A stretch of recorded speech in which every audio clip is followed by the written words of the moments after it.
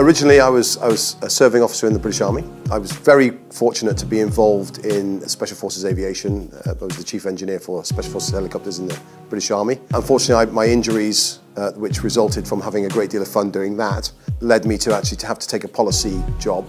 Became Airworthiness 1, which is sort of the head of airworthiness for the Defence Logistics Organisation. And I was responsible for looking at all the airworthiness policies, and I was also involved in standards, and I was also involved in a project called the JAP project, which was bringing all the maintenance policies together. And I was lucky enough to do all the maintenance policies for the drones. I also looked at the airworthiness policies for drones, and I was responsible for making the Royal Artillery take the Phoenix system more seriously, and you can't repair it with duct tape and a screwdriver and a spanner. You have to actually be airworthiness trained. I had a lot of experience there. I then left the army because my injuries were sort of escalated to the point where I couldn't really operate.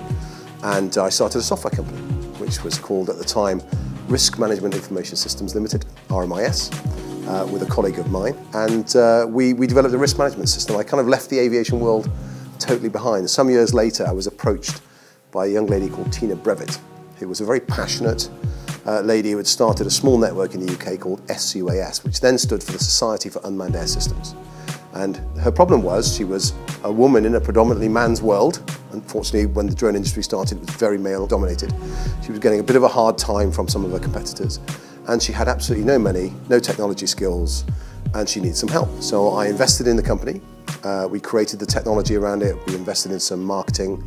And I sort of let her run it for a few years. And it developed, I think when she started it was 124 members, I think we ended up with 40,000. She introduced me to the BSI, British Standards Institute, which at the time we were looking at getting them to write a sort of either a standard or a kite mark for British unmanned systems UAV operators. And they said, this is great, you know, we really do think it's a good idea, but there's this huge project going off at the International Standards Organisation. We can't man it, we haven't got the expertise, we don't have anyone to go. And we're looking at your CV, Mr. Garbett, and we're wondering if you represent the UK. So I was like, oh, I'm very flattered, thank you very much. So off I went and joined ISO TC20 SC16, which is the committee that's responsible for writing the international standards for unmanned air systems. Luckily became the convener of Working Group 3, which is responsible for writing the international standards for drone operations. And I sit on all the other ISO committees at that level as well, so the manufacturing and now the UTM committees.